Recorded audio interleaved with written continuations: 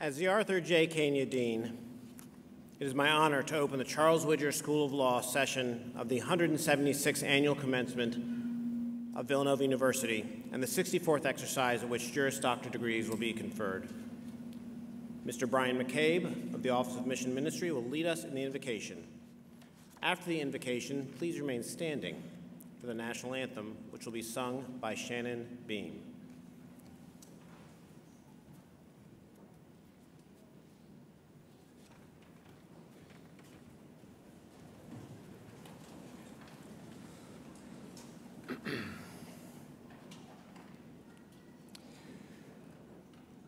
Creator God, we gather today as people of different backgrounds and religious traditions, mindful of the days that have brought us here with eyes of hope set on the future.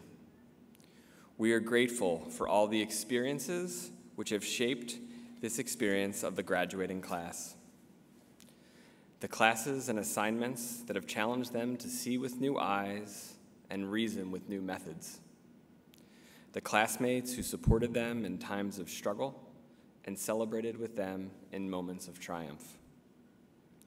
The faculty and staff who have accompanied them along this journey, providing knowledge, inspiration, and counsel. The clients and colleagues who have opened their eyes, challenged their perspective, lifted their spirits, and reframed their understanding of the law. And for all of the loved ones who have supported, waited, endured, encouraged, and loved each member of this class in countless ways. For all of these things and many more that go unspoken, we are grateful. As we prepare to send these graduates forth from this place into communities and organizations, we remember that you sent your disciples an advocate in the Holy Spirit to give them courage, strength, and wisdom. We pray that these graduates each experience these same gifts on the road ahead. The courage of conviction, strength of character, and wisdom in discerning the fulfillment of their calling. We pray too, formed and inspired by their time at Villanova, that they may each serve as an advocate for all. May they be doves of peace, resolving conflict and promoting right relationship. May they be flames of passion for truth and goodness, sharing their light with others. May they be winds of mercy, lightening the burden of those they encounter. May they be the water that satisfies and sustain those who thirst for justice. Empowered by the Spirit, may their hard work and dedication bear fruit in the lives of all they touch. In this time of celebration, we raise our voices to you and open our hearts and hands to one another. We pray this in your good and holy name. Amen.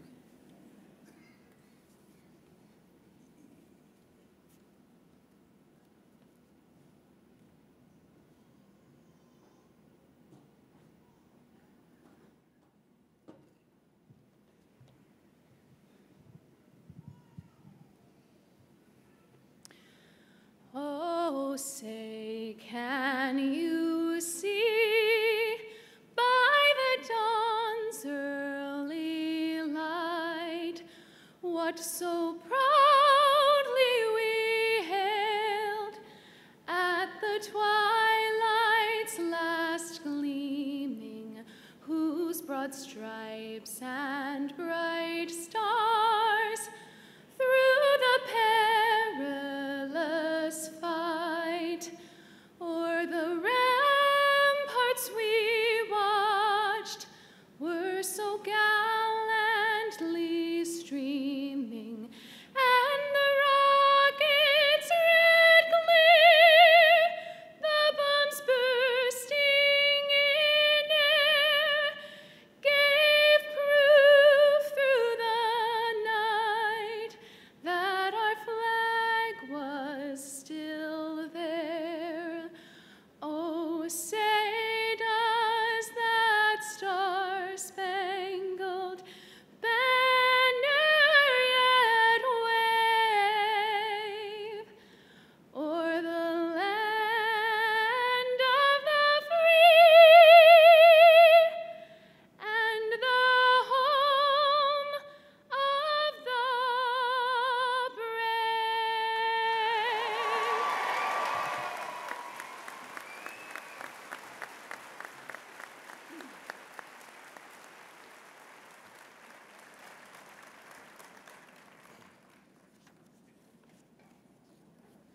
seated. Beautiful. Thank you, Shannon. On behalf of the faculty, I welcome and salute the class of 2019. I welcome the families and friends of the graduates because without your support, the class of 2019 would not be here today. Before proceeding, let me introduce the Reverend Peter M. Donahue, President of Villanova University, and Dr. Patrick Magidi, Provost of Villanova University.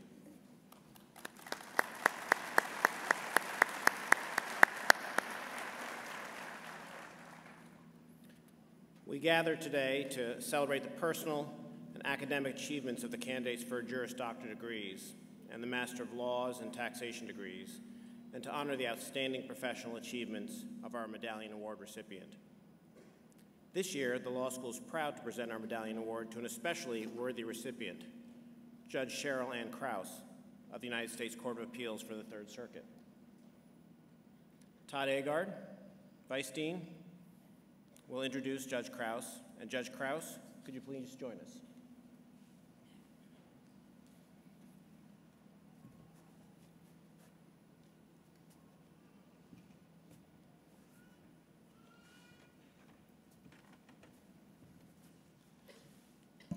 Judge Cheryl Ann Krause has served on the United States Court of Appeals for the Third Circuit since July 2014.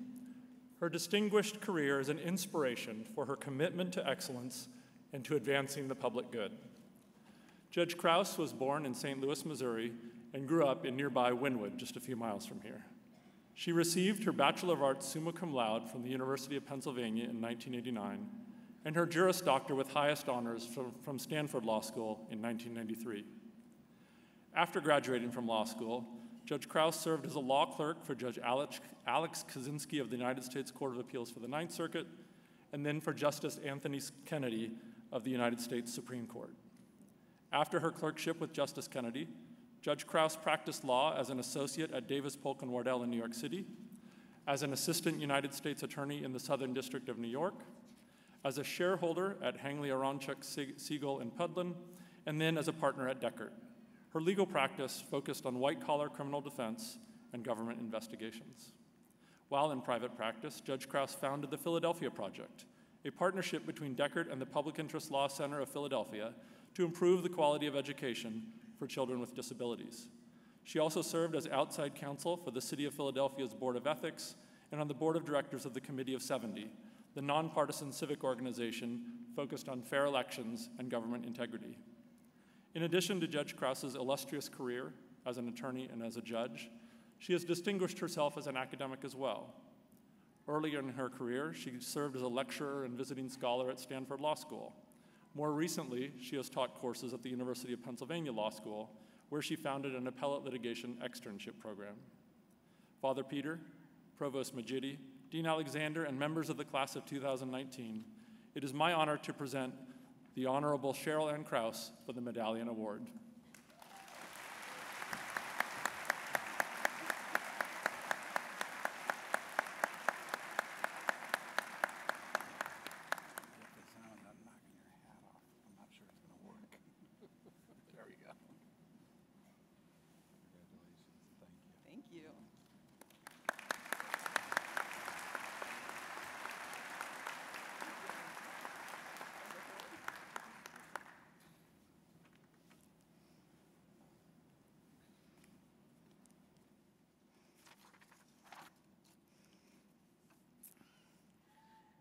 Father Peter, Provost Magidi, Dean Alexander, faculty, friends, and family of today's graduates, and most importantly, class of 2019. Thank you for the honor of the Medallion Award and the opportunity to address you on this very happy day. Congratulations.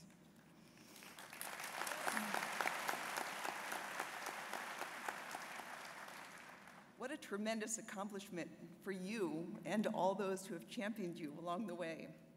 For the support systems that are in the room, take a moment and let what today means sink in. No more harried phone calls that end with, "Sorry, Mom, I gotta study." No more tuition payments, unless you have other kids, and then I feel your pain. No more worrying that your child's primary source of nutrition will be pizza and coffee. And for the graduates, in addition to marking the end of exams and cold calls by professor types, at least until you appear before me or my colleagues at oral argument, today marks a day when you can finally breathe a collective sigh of relief. So stop, reflect, and cherish this moment and the celebrations that follow before you hunker down to study for the bar or start your jobs. As the bedrocks of our profession and as budding attorneys, that's what you are. Introspection is particularly important. For the past 3 years, you've learned what the law is, and when embarking on a career as an attorney, that's a good place to start. But that's what it is, a starting point. Like the great Impressionist painters who began with formal art training before breaking with convention, you've been steeped now in legal tradition. But now, you have the opportunity to break the mold, to take those lessons that have been imparted to you by your dedicated faculty here at Villanova, and to push boundaries by shaping the law, by expanding the ways you can use the law to do justice. And less obviously, but as I'll explain, perhaps most importantly, by bettering the legal profession itself. I say most importantly because in your role as lawyers, you are stewards of the role of law in this great nation. And what you do matters. It matters to building public confidence in the profession, public trust in our courts and system of government, and public perception of legitimacy and fairness in our justice system. Our country and the next generation are counting on you to be good stewards. And while it may seem counterintuitive, part of being good stewards is also being change makers. So let's talk first about change in the law. Now, that may seem like a strange choice for a commencement speech at a law school, given that you're entering a profession that's known for its rules, and some might say its rigidity. Consider the term stare decisis, which literally means to stand by things decided. There aren't many professions where one of the organizing principles is that you are bound by what's happened before, and you're expected to say it in Latin, no less. But important as stare decisis is to consistency and continuity, there's new precedent to be made, and sometimes there are old opinions that cry out for reconsideration. Remember that what's now commonly accepted or considered well-established precedent was not always so. And behind those changes that we now accept as the fabric of the law and our lives were people, young lawyers just like you, who thought change was needed and had the initiative and the self-confidence to challenge the status quo. Take the notorious RBG, for example. By this point, she's something of a cultural icon, but remember the enormous effect that she's had on American law started when she was a relatively obscure young lawyer who thought creatively about what the law could be and how strategically she could achieve important goals, despite firmly entrenched Supreme Court precedent to the contrary. Or take Edgar Kahn, who within 1 year of graduating law school, co-authored an article called The War on Poverty, A Civilian Perspective. Many credit that article as the genesis of the program that we know today as the Legal Services Corporation, the single largest funder of civil legal aid programs in the country with more than 800 offices and that provides free legal services to more than 1.5 million indigent clients each year.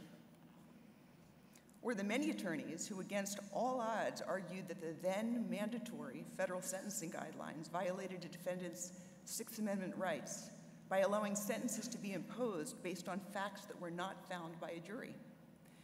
Those cases eventually percolated up to the Supreme Court in cases like Apprendi and Booker.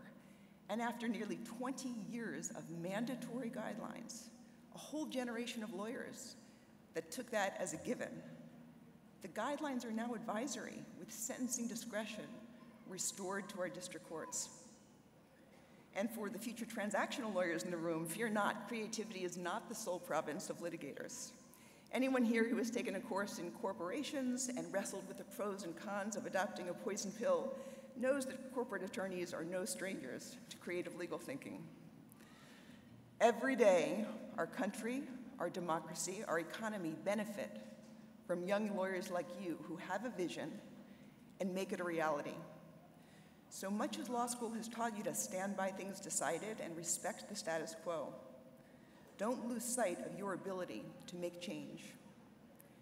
Now, we've talked about the fact that you can make change. Let's talk about how. How do you breathe life into that motto of truth, unity, and charity? One way is public service. And as you heard a little in that very kind introduction, I've had that experience, and it's immensely rewarding. Whether as a prosecutor, a defender, a civil servant, working for any one of the myriad nonprofits that deal with housing, public health, education, civil rights, religious freedom, public integrity, or any number of wonderful causes. But I've also had the opportunity to work in private practice, and for all the knocks to the profession, it is a noble calling. The mission, through zealous advocacy and diligence, is to protect your client's rights, property rights, contract, privacy, custody, intellectual property. And so in the days ahead, even when the adversarial nature of private practice can make the day-to-day feel like a grind, don't lose sight of the bigger picture, of the interests and values that brought you to law school, and the broader principles that are at play in every single case you will handle, whether it's putting the government to its burden of proof or protecting the rights of shareholders to good governance. And in private practice, of course, pro bono is another great way to make change and to make yourself a better lawyer in the process. Whatever form it takes for you, find something you care about and do it. And if that opportunity doesn't exist, then create it. Now, I understand the thought of approaching someone 20 years your senior with a proposal to engage in particular pro bono projects may sound a bit ambitious, but if you're hesitant to put yourself out there, welcome to the club. As you heard, when I was a practicing lawyer, one of the things I did with a local law school was to organize an externship program between my law firm and law school to accept pro bono assignments from the Third Circuit. The idea was to provide an opportunity for students working under the supervision of law firm partners and associates to try their hand at appellate litigation and hopefully have an oral argument out of the experience. In one case, there was an appeal that the court actually calendared for argument, and we held multiple moot courts. The law student prepared tirelessly, and then just a week or so before the big day, the court issued a terse notice that said the case would be submitted on the briefs without argument. It was, of course, a terrible disappointment for the student and all of us working with him. But it also struck me as a lost opportunity for the bench to support the professional development of those rising in the bar. So I asked some more senior partners if, for the sake of at least future externs, whether we might write the chief judge and let the Third Circuit know about our concerns and the invaluable experience that oral argument would provide to young lawyers who were willing and, with the support of a law firm, were able to use to take on pro bono cases. But I was assured that the court was already well aware of that, and no one wanted to rock the boat raising the issue. Well, shortly after that, I was nominated to the court, and I had a congratulatory phone call from that chief judge. So what better opening, right? Well, he was not only surprised and disappointed that it happened, but also extremely receptive, and it became an agenda item at the next judges' meeting, my first. And it's now our court policy and practice that oral argument is presumptively granted in all cases that are argued by appointed counsel.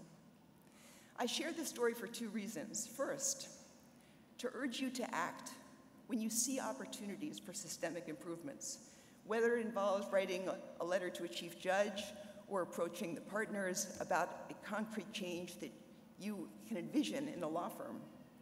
If you don't ask for what you want, that's a surefire way to see that it doesn't happen. Second, don't assume that someone above you in the hierarchy is going to say no.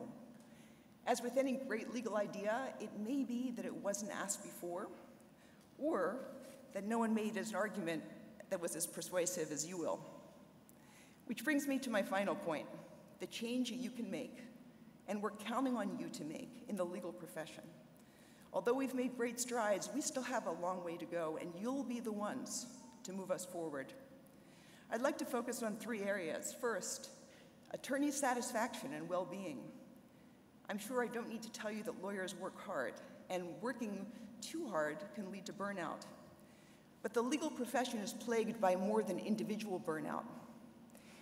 A 2016 study of almost 13,000 lawyers found that nearly a third had struggled with depression within the last year. That's 3 times the rate of the general population. And about 21% had problems with alcohol and substance abuse. The attorneys with the highest rates were the youngest, those in their first 10 years of practice. For all the investment that you've made in your legal education at this point, and everyone here has made with you, you want, and we all want you, to be able to sustain this career for the long haul. You've heard the expression, it's a marathon, not a sprint. Well, what you're embarking on today is more than a marathon. This is real life. This is the rest of your professional life. And you will need to find your own balance of work, family, and other pursuits. So as you advance in your careers, you'll need to learn to draw boundaries and figure out ways to sustain and nourish yourselves physically, mentally, and spiritually. And for those of us in positions of leadership, and you, as you rise into those positions, we need to cultivate environments where there's not unnecessary fire drills and with reasonable hourly expectations, where lawyers can thrive in their personal and professional lives. We also need to improve the experience of practicing law, and that means prioritizing professional courtesy. Not only speaking civilly to one another, but also being civil, or better, respectful and collegial. A study released just this past Tuesday from the International Bar Association, surveying 7,000 people in 135 countries, reported bullying behavior and sexual harassment rife in legal workplaces around the world, with half of the women and a third of the men reporting the experience of being bullied in connection with their employment. That's shameful, and we must put an end to it. Civil litigation should not be an oxymoron. To a person, whether it's the mail carrier, administrative assistant, a peer, or a senior partner, treat each as a human being with dignity and respect, and expect the same for yourselves. If an adversary needs an extension for personal reasons, don't say no simply because you can. Your reputation will precede you, and small kindnesses will come back to you in ways you could never anticipate. They'll also make the practice of law better all around. And on the mental health front, forgive yourself the inevitable missteps that you will make along the way. Mistakes with a healthy dose of resilience are how we grow and learn and get better. Even missteps in professional direction are recoverable, and in fact, they often transform into unexpected opportunities. Your first job in the law will not be your last. And as you've heard, I've tried my hand at clerking, prosecution, defense, private practice with a few firms, public service, academia, and now as a judge. You too may find yourself trying different options until you settle into your own place in the law.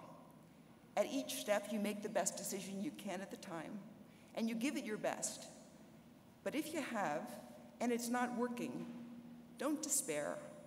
That's not failure. That's just the wrong fit. And reach out to friends, family, and mentors as you redirect. Make change. You will find your place in time.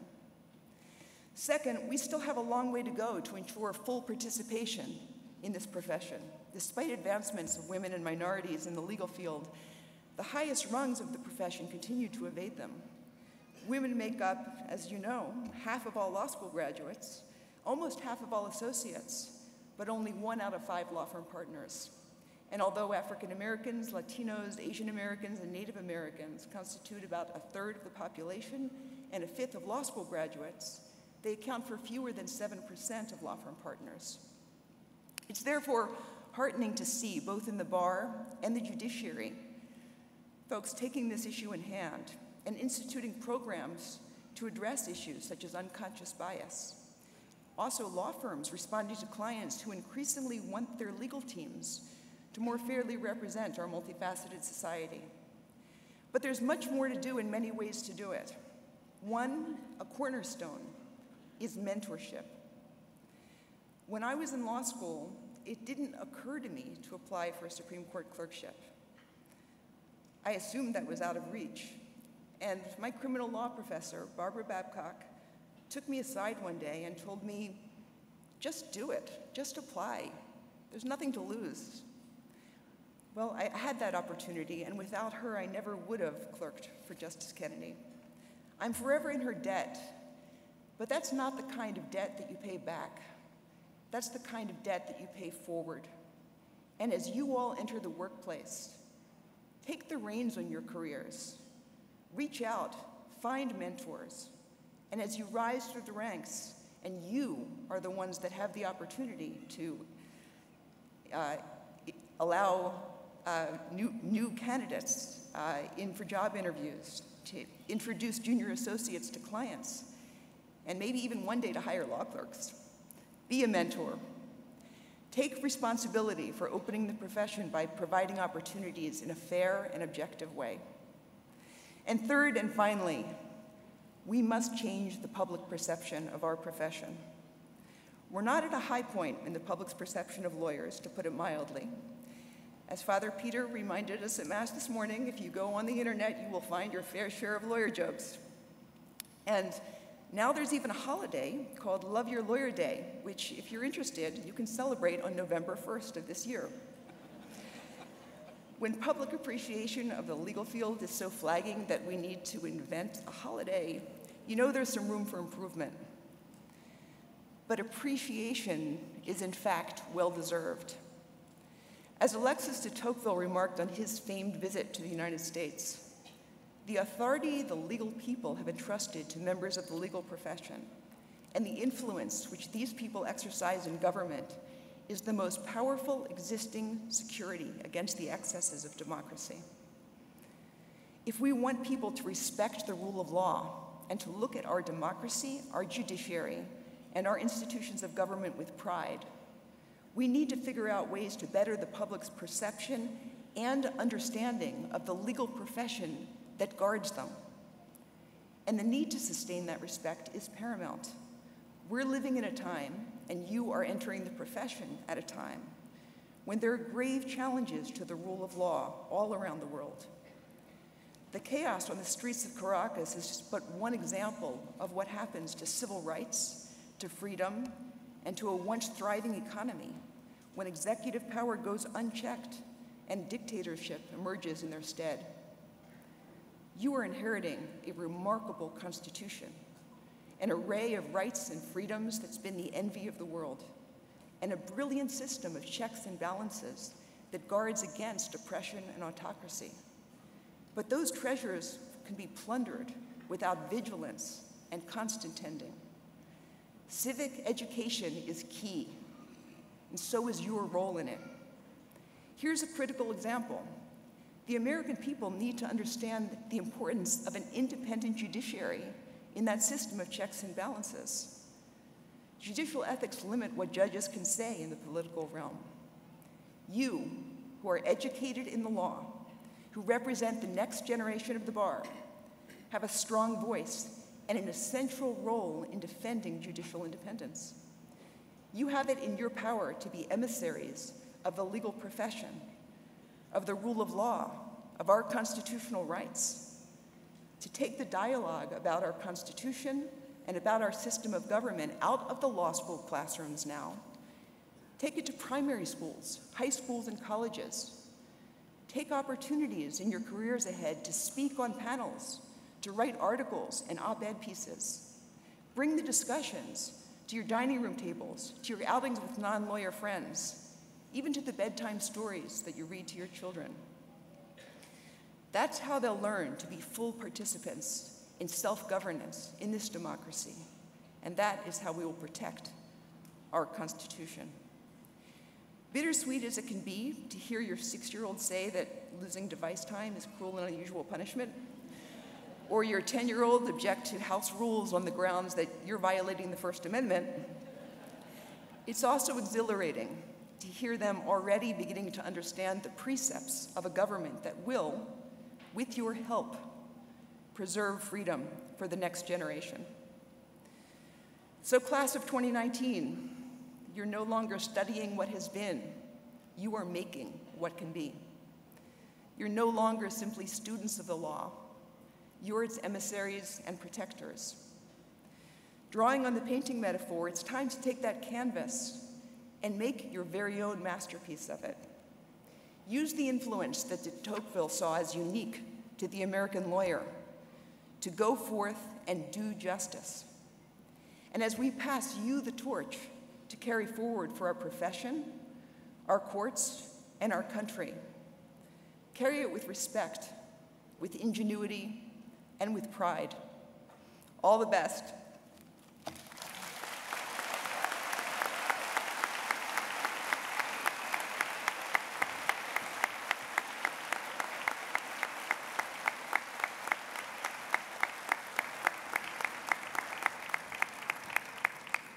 Thank you so much, Judge Krause.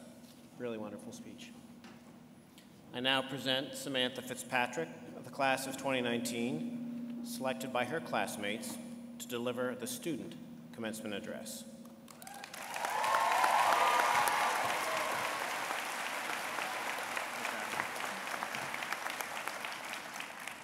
Thank you, Dean Alexander. And before I begin, I think I should let you all know that Judge Krause and I did not talk about this before today. This was not planned. First, I thank my peers for choosing me to address you and all of our guests on this very special day. In 1988, a student commencement speaker was added to the Villanova Law commencement exercises. Today, I count it a great honor to stand as the first Black woman to give this statement.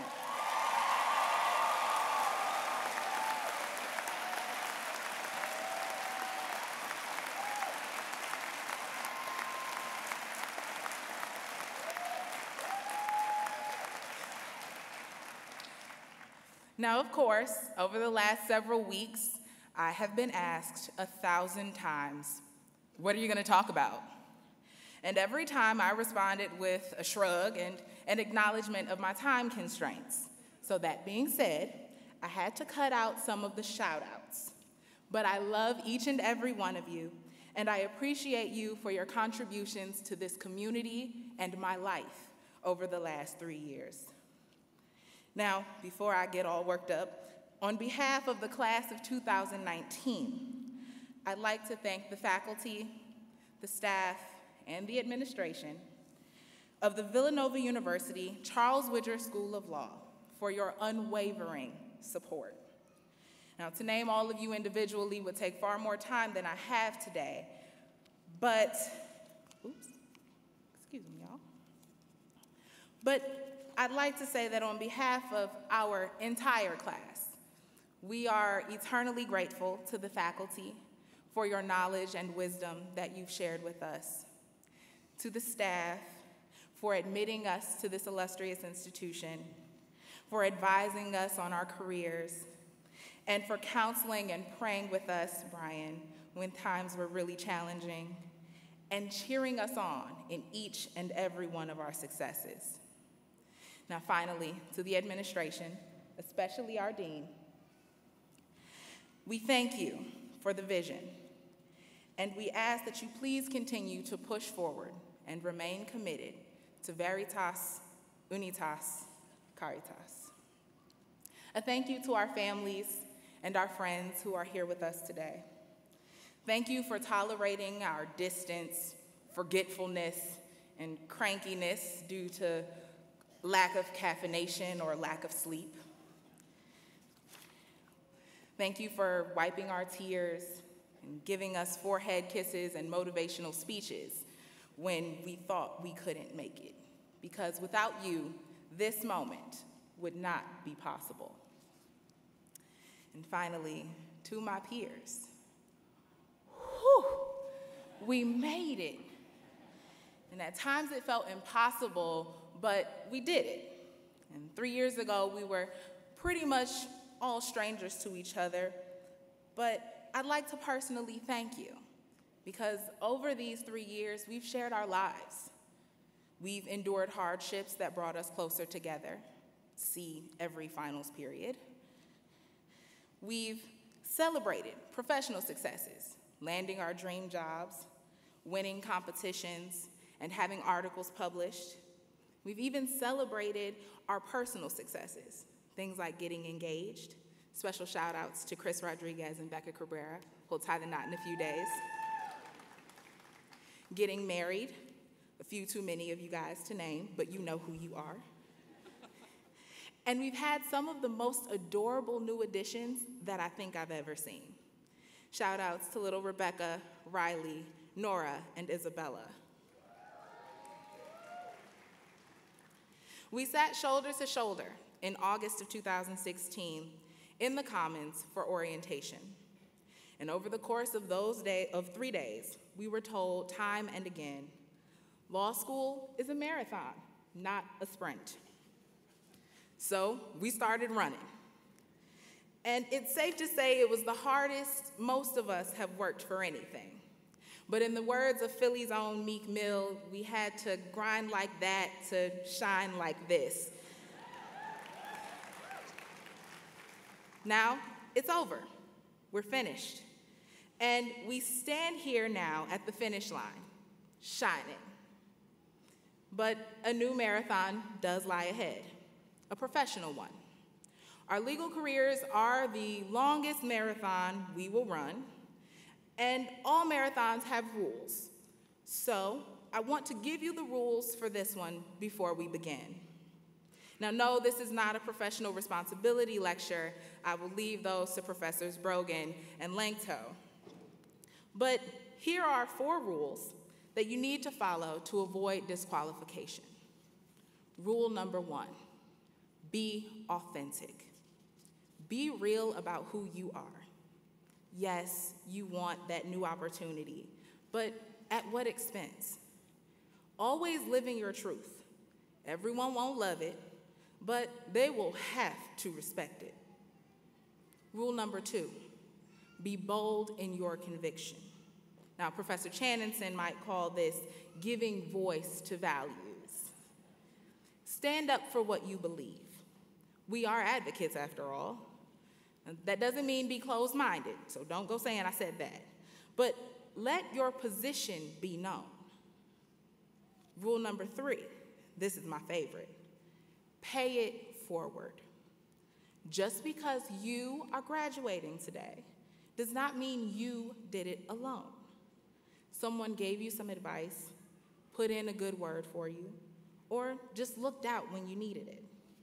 Remember what was done for you, and remember to do it for another. Get active in the Alumni Association, your local bar association, wherever. Take on mentees. You'll be better for it. And the final rule, number 4, just keep running. New challenges will come, constantly. Keep raising your standards. Expect more of yourself. You've got this. Now, I was raised in the Baptist tradition where all sermons have titles. And if this were a sermon, not that it is, and I were going to take a text, as the preachers say, I'd call this The Marathon Continues. Because with each blow we've been dealt, we kept going. And in this next phase of life, more challenges will come. We will get knocked down. But we have to dust ourselves off and remember that the marathon continues. Congratulations to the class of 2019.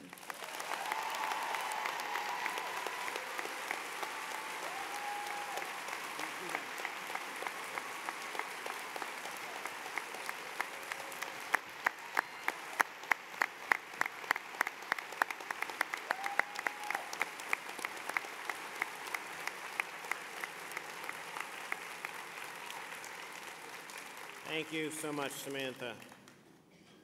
You make us all very proud.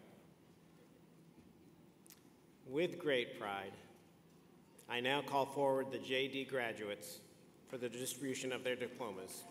Associate Dean April Barton. Yes. Associate Dean April Barton will call the names of the graduates.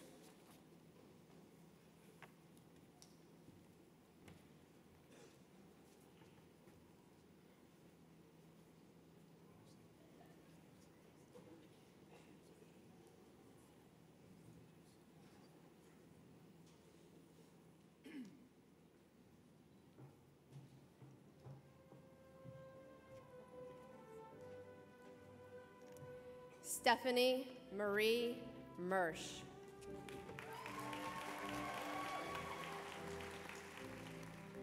Stephen Wingkern Lee.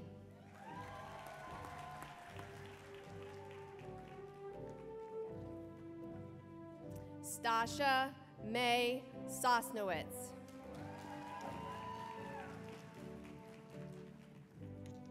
Lydia Elizabeth Ellsworth.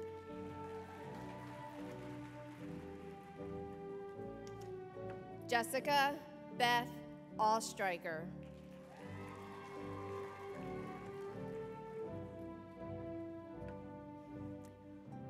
Caitlin Elizabeth Lawler.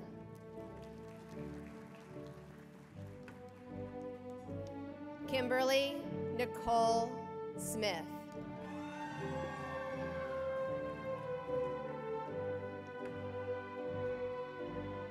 Megan Reinprecht.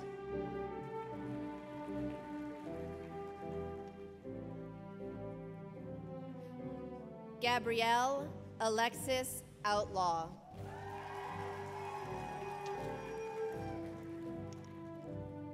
Ryan T.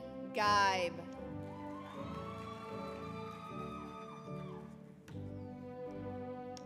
Zachary Barnett.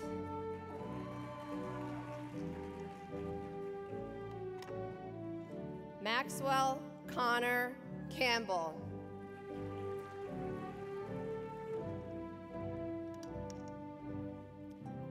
Gabriella Eileen Glenning.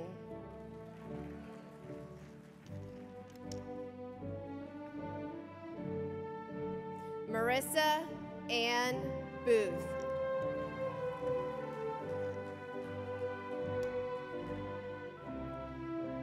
Carrie Lee Cohen.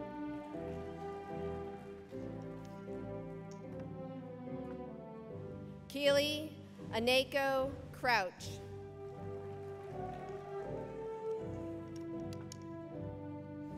Sean Duffy.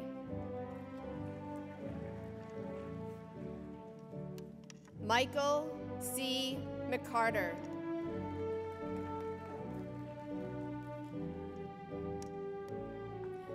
Darren Carrots.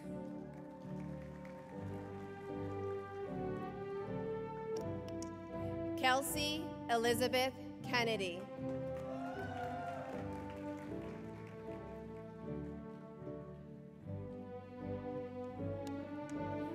Lula Teclamariam Wildekeeden.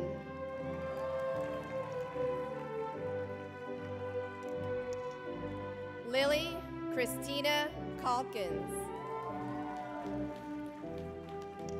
Cara Patrice Crawford. Emma Kathleen Healy.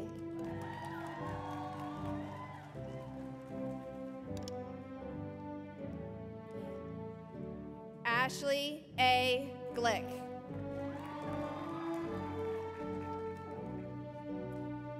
Maureen McCotter.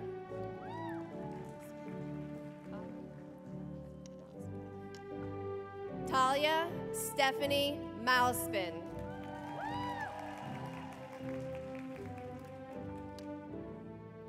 Olivia Cohen.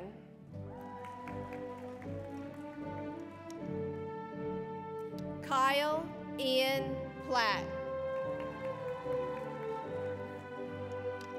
Patrick J. Hamlet.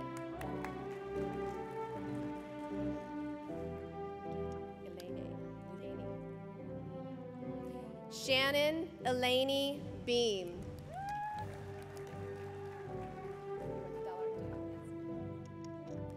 Sarah Elizabeth Baranek de Alarcon.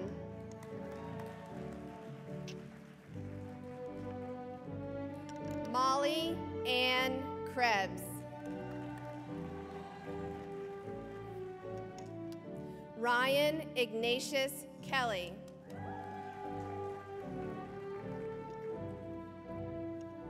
Catherine Elizabeth Albanese. Ryan John Aarons. Tyler Lawrence Murphy. Thomas Dickton Boyle.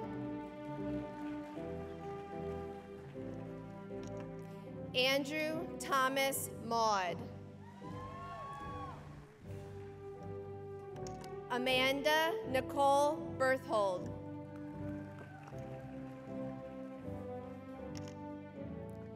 Samantha Jean Fitzpatrick.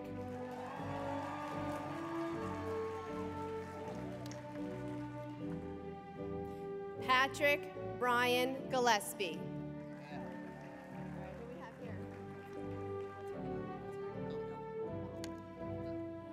Connor Caulfield Dalton with Eleanor.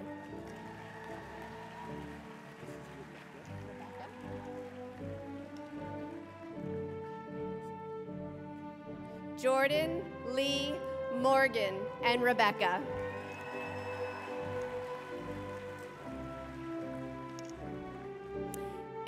Edward Harold Shire III.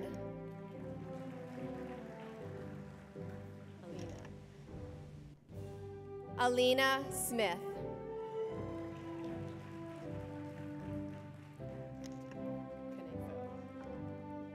Joshua Tyler Canefo. Michael Edward Neminsky.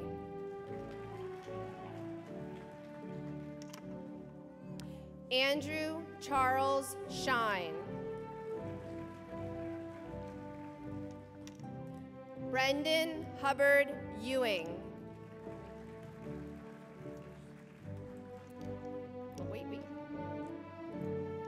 Eric Carl Schwabe.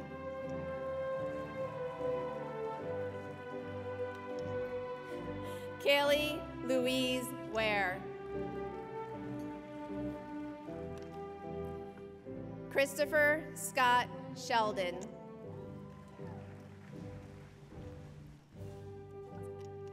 Adriana Del Principe.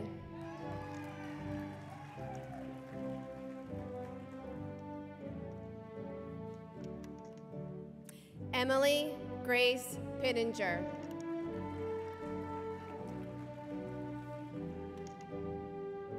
Kathleen Leona McCandless. Dara Shaw.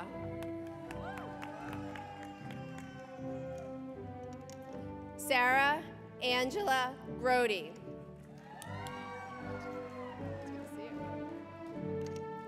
Nicholas John Severson.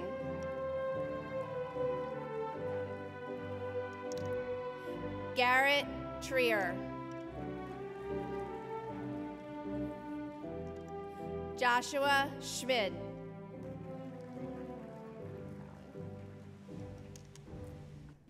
Colin Patrick Higgins. You're okay. Joseph Francis Caputi.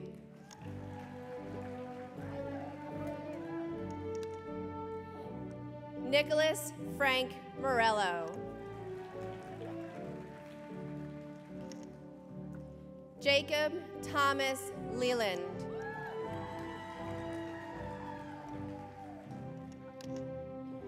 Patrick Connolly Coyne.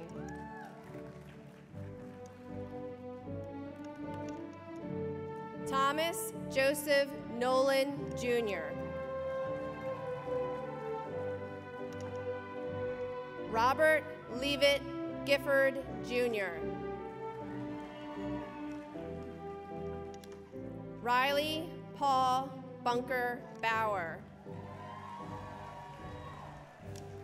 Nicholas White. Madeline McCleary.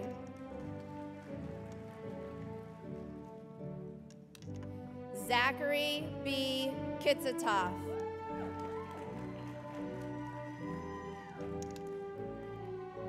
Robert Emmett Craven, Jr. Daniel Emerson Ropes.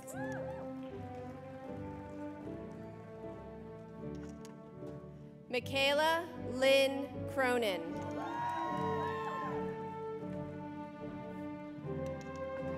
Sharon Rose O'Reilly. Had to be one. Caroline Alexis Kaminsky. Charlotte Rose Merritt. Kevin Joseph McHale. Lauren Grace DeBona. Scott Adam Zlotnick. Edward Abraham Diano.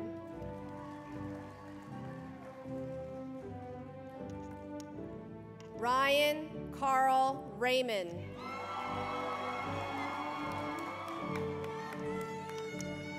Emily Catherine Heimbecker. Andrew Grossman. Ashton Victoria Dwyer.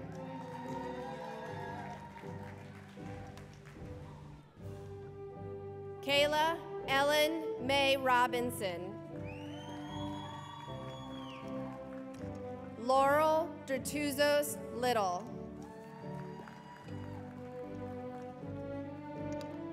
Mary Allison Egan. Stephen Alexander Chapler.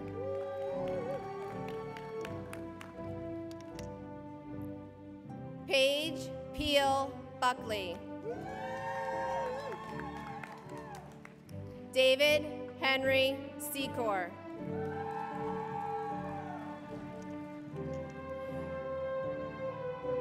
Wakar Rahman.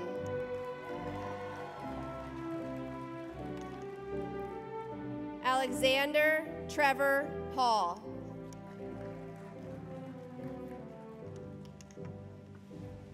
Nariman Amin.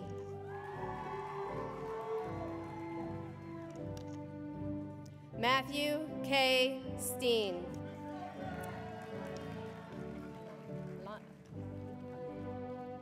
Olanike Okande.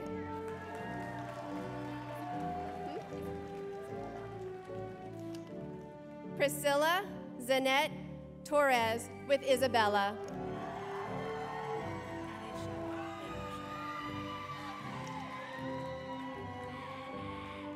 Adeshoa Agunshola.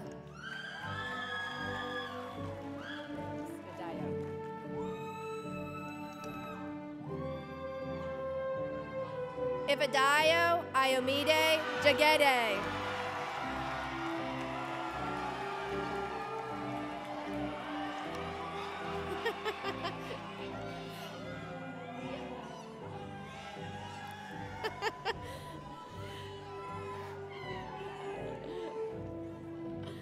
Nigel Demetrius James.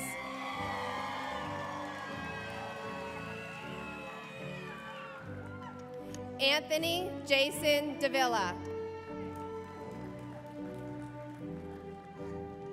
Brielle Arch.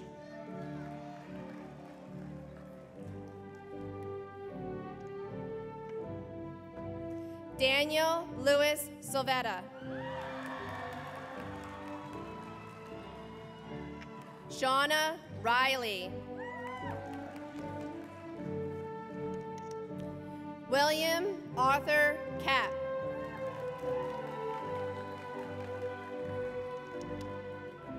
Teresa Ann Castellucci.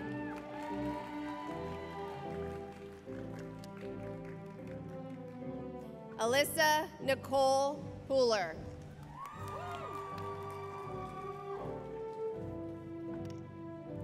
Catherine Teresa Siegeltuck.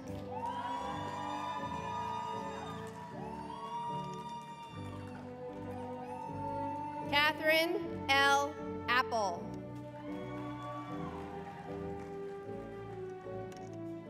Kelly Barry.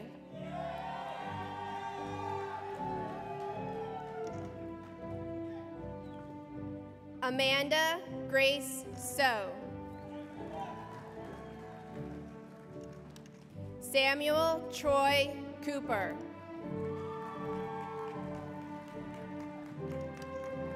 Lee Allison Gallo. Timothy Joseph Mooney. Nathaniel Fortner Williams.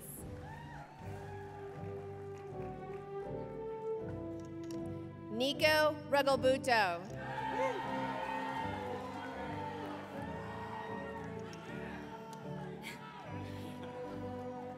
Ian Michael Perlstein.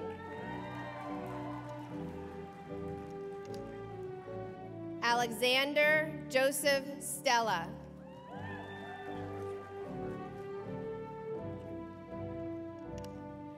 Michael Robert Halber.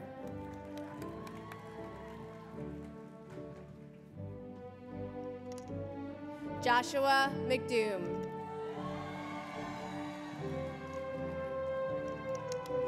Michael James Scher.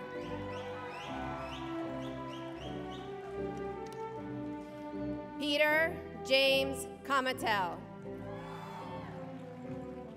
I know you. Peyton Valentine Carper.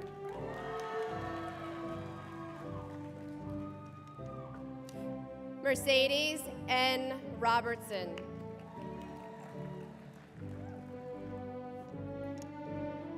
Valerie Cruz.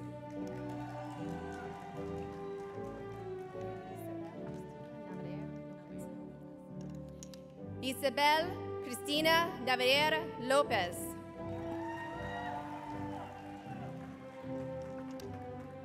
Christopher Anthony Palisano.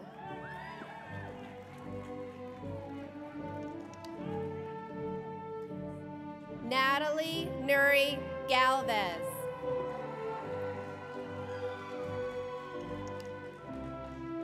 Emily Marie Finnegan.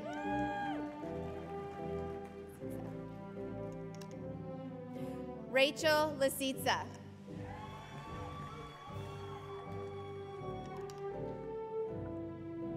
Ava Ray Giacobo.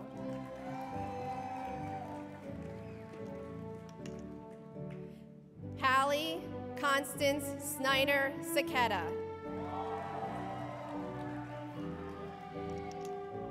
Sarah Panic.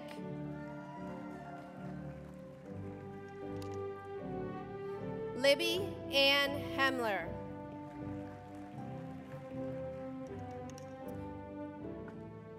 Melissa Ann Zilhart.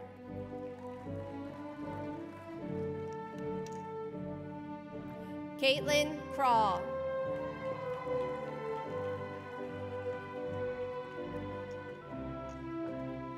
Anna Kristen Boyd.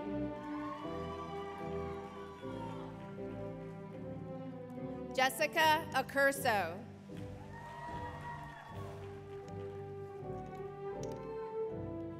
Claire Louise Mullen.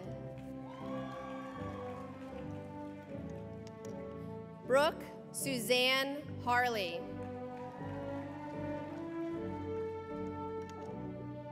Madeline Casey Troutman.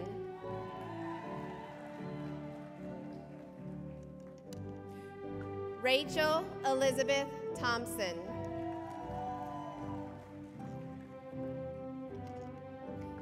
Samuel J. Farris.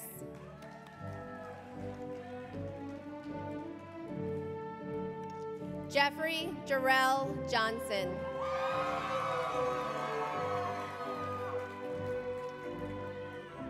Graham Patrick Conlin.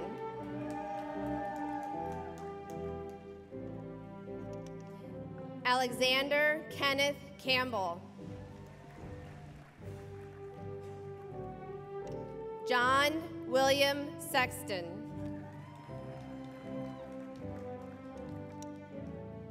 Abraham Christopher Schneider.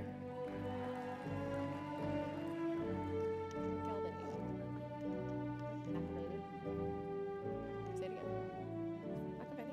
Matthew John McElveny.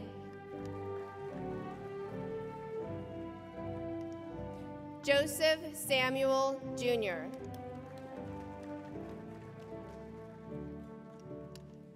Allison Michelle Wigand.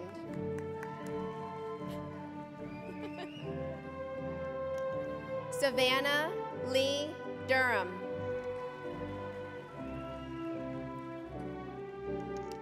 Yalda Hijavi.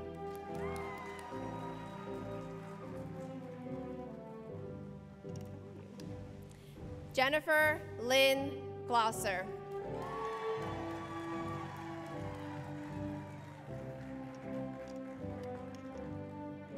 Joseph DeSandro.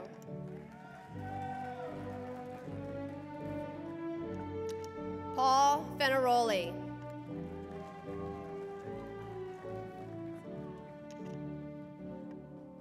Daniel Lee Maskey.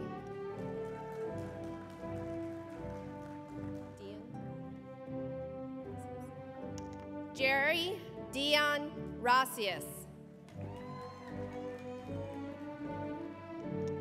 Michael David Hardigan, Jr.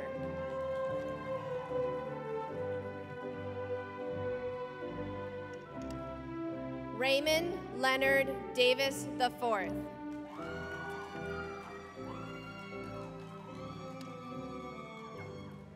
Nicholas F. Hillowack. Benjamin Chapman Ward.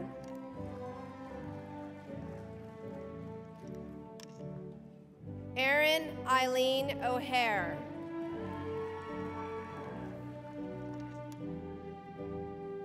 Catherine Ryan.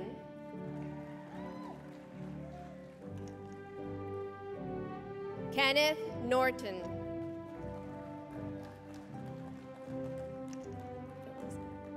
Alexandria Phyllis Murphy. Elizabeth Catalano.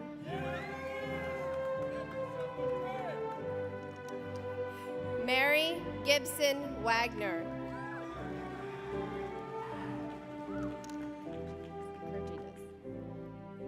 Casey Kurgidis.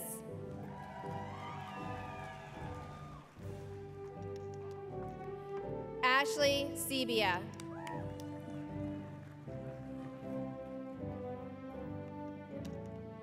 Eliana Reed Winderman.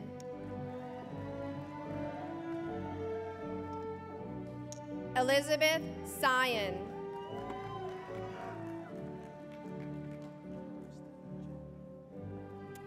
Dominic Oreste Ciccanelli.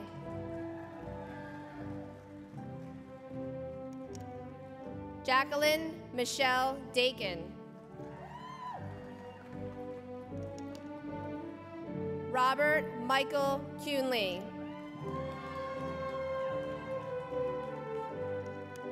Megan Patricia O'Donnell. Catherine Erin Luchansky. John Thomas Morgan, Jr.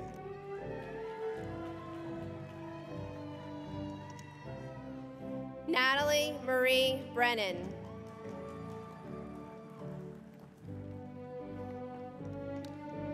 Mackenzie Seatek.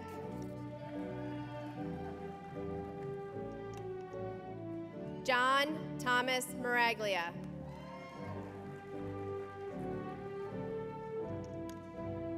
Timothy J. Muyano.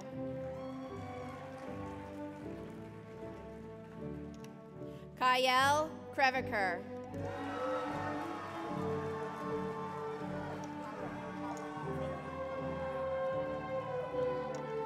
Khalil Wilkes.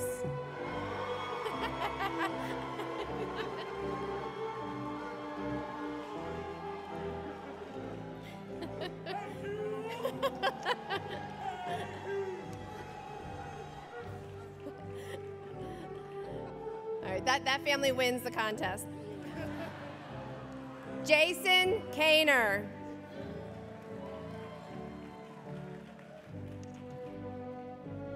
Robert Leeson.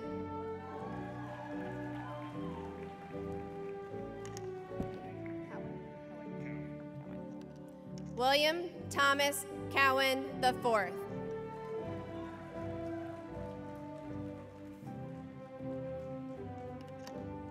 Tanner McCarran.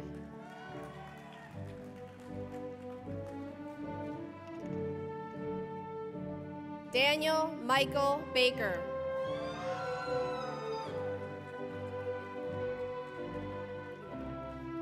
Mark Vincent Humandab.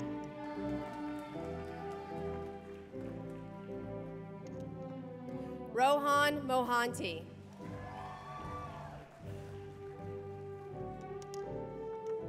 Ryan Eric Dieter.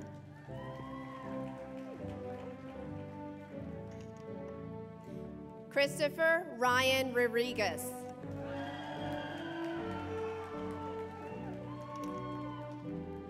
Rebecca A. Cabrera.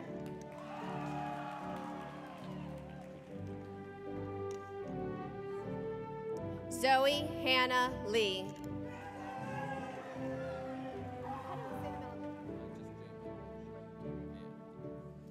Justin J. Michael Schilling.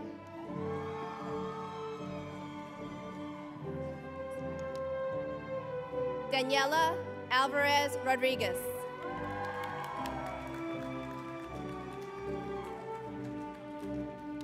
Caitlin Edith Foley.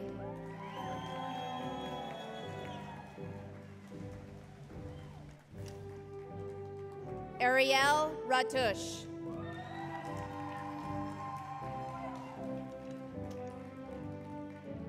Nicole Ann Sardella.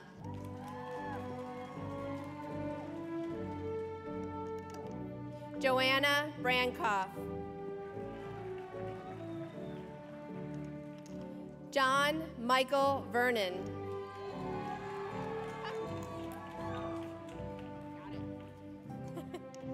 Connor Ryan Adamson.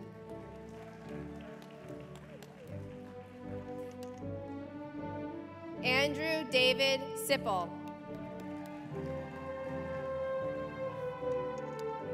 Nicholas Voss.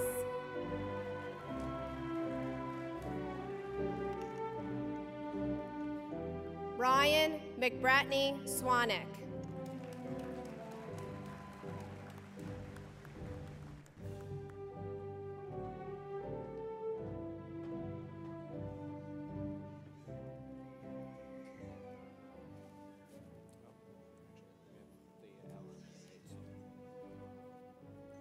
Professor Joy Mullane, Faculty Director of the Graduate Tax Program, will now present the recipients of the Master of Laws in Taxation.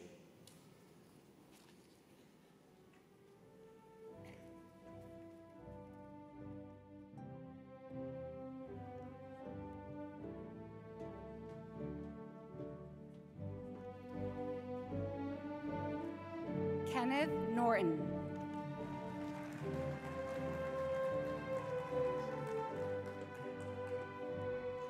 Andres Aviles.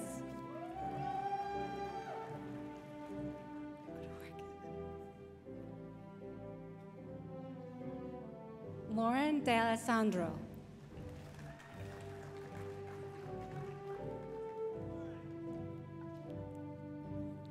Shanna Spiro.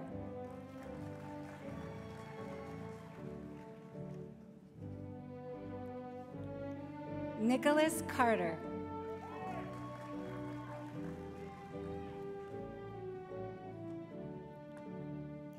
David Greenberg.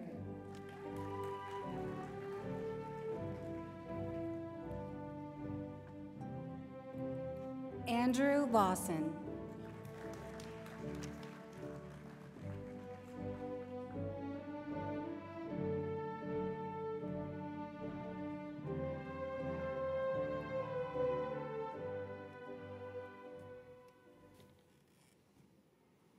University President Father Peter Donahue will now confer the Juris Doctor degrees.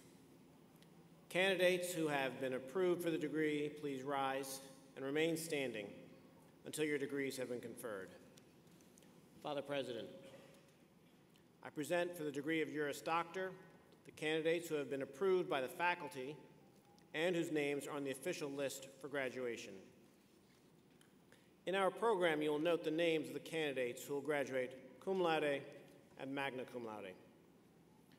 Deserving of special mention are the following individuals who graduate summa cum laude: Peyton Valentine Carper, Jacqueline Michelle Dakin, Ava Ray Giacobo, Talia Stephanie Malispin.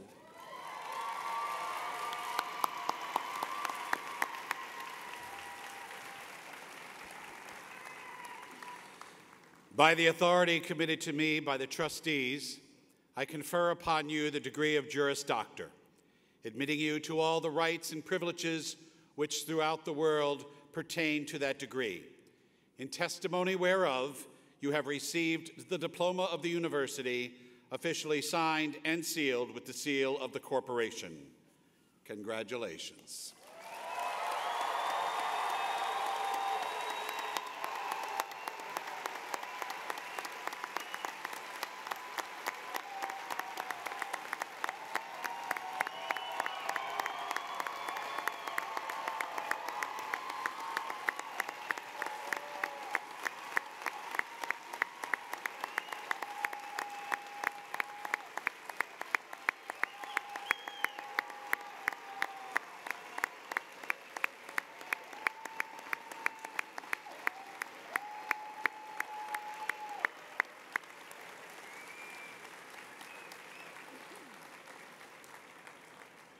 University President Father Peter Donahue will now confer the degrees of Master of Laws in Taxation. Candidates who have been approved for that degree, please rise and remain standing until your degrees have been confirmed. Father President, I present for the degree of Master of Laws in Taxation the candidates who have been approved by the faculty and whose names are on the official list for graduation. By the authority committed to me by the trustees, I confer upon you the degree of Master of Laws in Taxation, admitting you to all the rights and privileges which throughout the world pertain to that degree, in testimony whereof you have received the diploma of the university, officially signed and sealed with the seal of the corporation. Congratulations.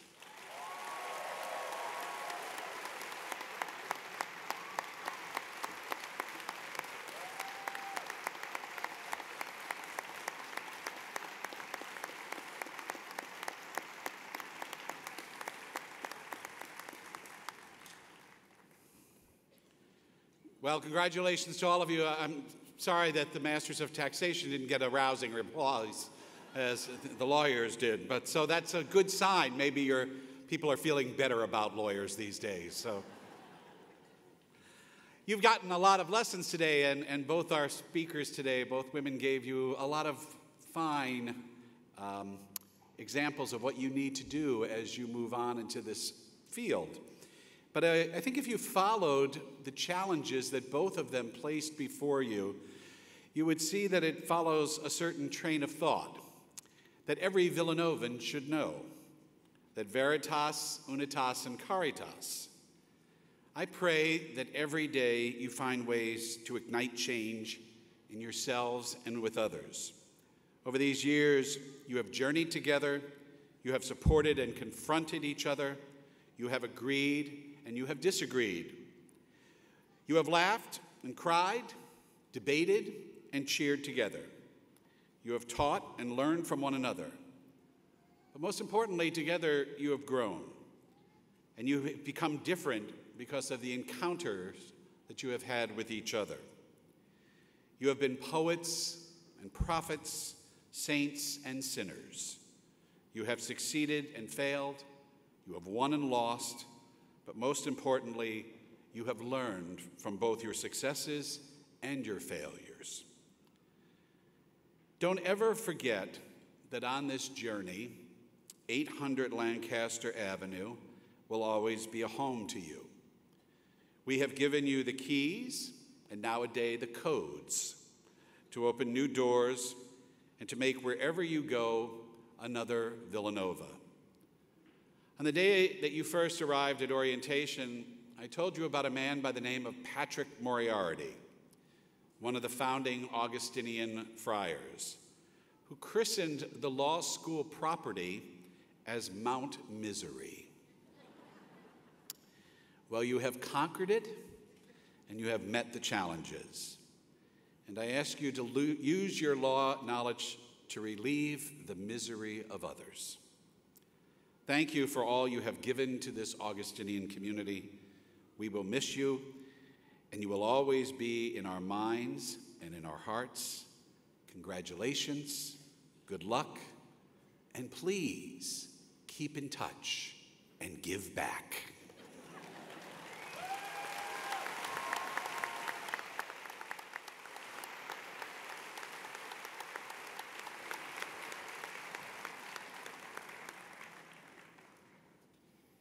We are almost at the end of our 64th law school commencement, and I want to just take a moment to speak about this remarkable day. Before doing so, I want to say a few quick thank yous. Very special thanks to Father Peter Donahue and the Provost, Pat Magidi, and the entire university administration who are here with us as well for their never-ending support of our law school. Father President sets the tone for our university with a daily lived commitment to our core principles of veritas, unitas, caritas, truth, unity, and love. So thank you, Father, Provost, the entire administration. Thank you so much. Sincere thanks also to our law school staff and administration who handle all the details of running Villanova Law. As the graduates here have been walking the path toward becoming lawyers, the staff and administration have been clearing that path, tending it, and always making sure it is ready for the folks who walk it. My next thanks go to our tremendous faculty. They have challenged, counseled, taught, mentored, and inspired you, the graduates. They give their every day to helping you develop the skills and the knowledge that it takes to become a lawyer. This year, we lost one of our beloved faculty members, Professor Louis Sirico. As we mourned his passing, we also celebrated his life and his embodiment of the commitment that all of our faculty have to the students. And having said those thank yous, I want to offer just a few words of my own as we take one last look around at this group of distinguished individuals before they depart campus and head to their lives as lawyers. 3 years ago, the graduates who sit here started down this path. And I am proud to say I started with you. You are my first graduating class. And in some ways, I will always be a member of the class of 2019, and that warms my heart today. But my bittersweet reality is that while I am staying here, you're moving on to new opportunities and challenges. I wish you could take me with you, but I will enjoy watching you from my perch here on campus. Before we look too far ahead, though, let's reflect on this day that we have been given, a day which I truly love. It's one of the great moments in the life of the law school every year, a day when we celebrate the accomplishments of the graduating class. And what I cherish the most about today is watching the family celebrate the great accomplishments of the graduating students. Such joy and love and pride. So in just these last few minutes, I want to talk with the grandparents, the parents, the siblings, the spouses, significant others, children, and friends of our graduates. I am so proud of our graduates, but not more than you are. You have known them a long time. On the other hand, we have had them here with us for 3 years, but we've learned much about the class of 2019, so I'll tell you 4 things quickly that I know about them. First, they are leaders. Every day I see the class of 2019 reflect the critical values of good leadership in both big and small ways. They are brave, resilient, listen to voices different from their own with curiosity and a desire to be better. We don't know what the next step is in their lives. We don't know where it will lead them, but I know that they will continue to lead in their careers, in their personal lives, and in their communities. Second, they're smart. These graduates excelled in high school and college and earned a coveted spot in our very challenging law school. They have studied a range of subjects from constitutional law to evidence to intellectual property, mastering each one along the way. They have researched and written excellent papers, exams, and briefs. They have negotiated and advocated in court on behalf of clients, making insightful legal arguments. In short, they have shown great intellectual ability, and they have applied it to the rigorous study of law. Third, they're courageous. Yes, we know that the class of 2019 has plenty of brain power, but that's not enough. You need to have the courage to aim for law school and to aim high for Villanova. And being a lawyer is no walk in the park, as we have heard from all of our speeches today. It takes courage to be the guide, the voice, the advocate for a client. It takes courage to be a lawyer in the finest tradition of the profession, as exemplified by distinguished individuals like Judge Cheryl Ann Krause. So be courageous and keep up your courage. Fourth, they're compassionate. The class of 2019 has served in so many ways, demonstrating a deep concern and commitment to others, including each other. They share their lives with each other and in turn support each other through ups and downs, all with great passion and camaraderie.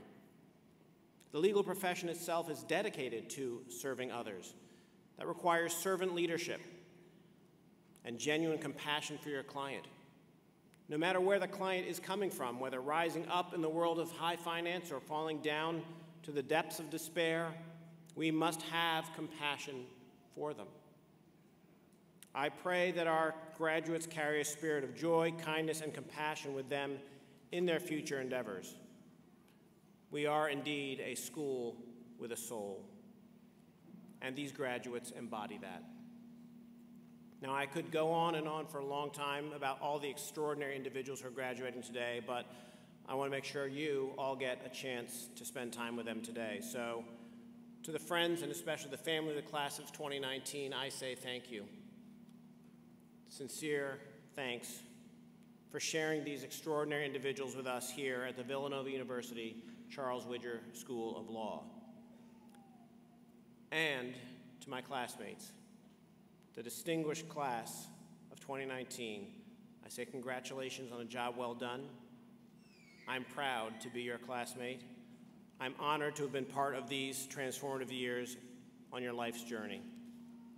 I look forward to seeing where you go on the road ahead. Thank you.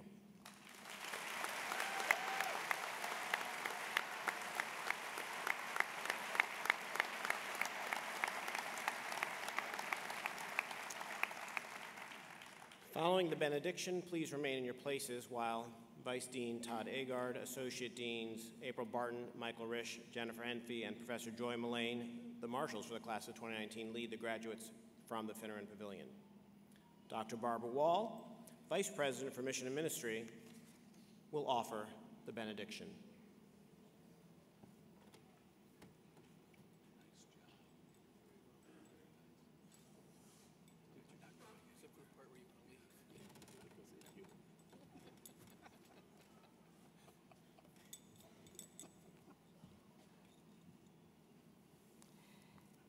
just take a moment to think about God's presence in our lives and in each other. Oh God, we ask you to bless our women and men who graduate today, and that the work you have begun in them from the time they were knit together in their mother's womb will continue to enable them on this journey of life to walk with humility, knowing what is true, and that the gifts they have are from you. Give them the wisdom to understand the difference between information and truth, so that they may better appreciate and cherish your ways of justice and mercy. Unleash the passion for justice in them, and shower your grace on them in ways that enable them to imbue goodness, truth, and right relationships throughout their lives. May they never forget all the people, especially their family and friends, who have been part of their formation all these years. Bless them with good friends and mentors who will guide them in the pursuit of goodness all the days of their lives as they begin a new journey today as advocates and counselors. O God, inspired by your standing with the poor, the stranger, and the disadvantaged, we pray that you strengthen all of us gathered here to continue to stand with you every day in ways that contribute to building a world of justice and peace.